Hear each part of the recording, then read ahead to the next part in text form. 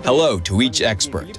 You're here with me, Sergey Filippov, and this is a new episode of the Map Tactics Show.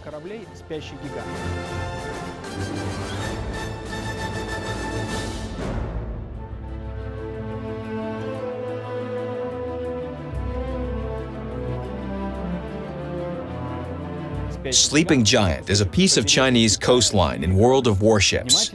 Attentive players can find a lot of landmarks there. For example, a piece of the Great Wall of China, or the famous 8-square, 30-floor Buddhist Chinese pagoda, and many other gorgeous pavilions and temples. Battles between Tier 9 to 10 ships will simmer amidst all these fantastic sites in the domination mode, with 4 or 3 key areas.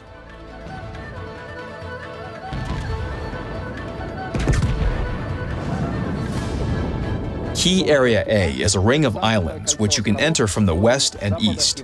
At first glance, it may seem that the ship entering the ring will be totally protected from the enemies. But there are several gaps between the islands, and enemies can pour down their shells at you through them. The key area can be easily scanned with radar, so you'll never feel safe there. The center of the map is open, so large ships shouldn't go in there at the beginning of the battle. You'll get covered in enemy shells from top to bottom almost immediately. It's more rational to stay at the edge of the zone and support your allied offensive through flanks, or destroyers through the center. A cruiser at such a position can both support their team by advancing in almost any direction, and effectively spot enemy ships in the center using their equipment.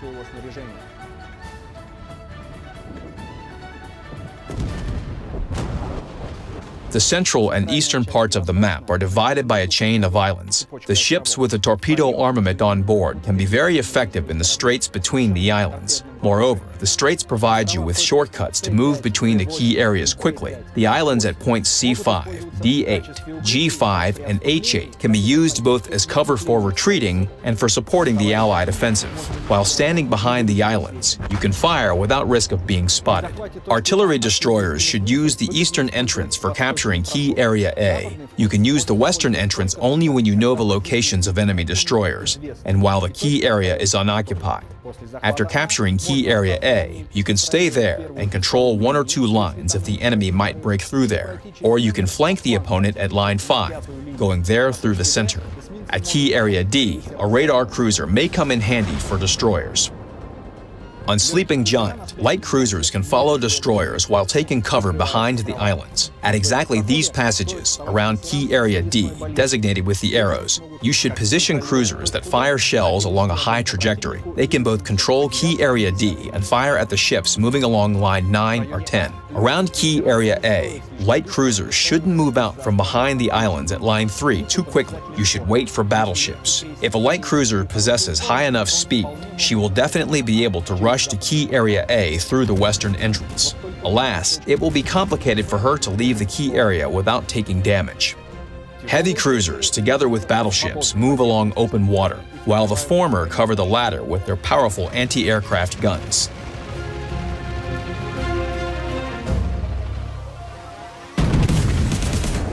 The main directions for battleships are lines C and H. You can stay at lines 7 and 3 for longer if there are good targets at the opposite flanks.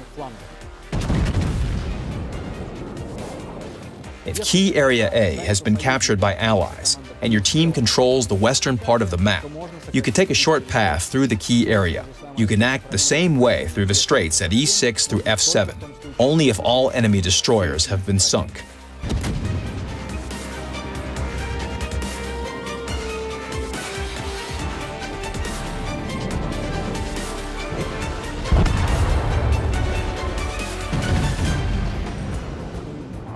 Of course, these are just some of the possible tactical solutions available on Sleeping Giant. Everyone can find their own approach to this map. Don't forget to subscribe to our channel, like the videos, and share them with your friends. Good luck in battle, Captains!